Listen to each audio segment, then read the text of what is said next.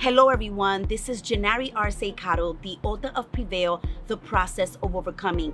I am coming to you today pleading to understand that you are not meant to fit in. You are not meant to be part of the crowd. You are meant to stand out because you were created with uniqueness. You were created to be different, and to be different means you can't be part of the crowd. So do me a favor, start praying, God, I want to be rejected instead of being accepted. Start praying, I want to stand out instead of fitting in. And when you realize you're in that position, guess what? You're going to your next level. I am so excited you're listening to me today.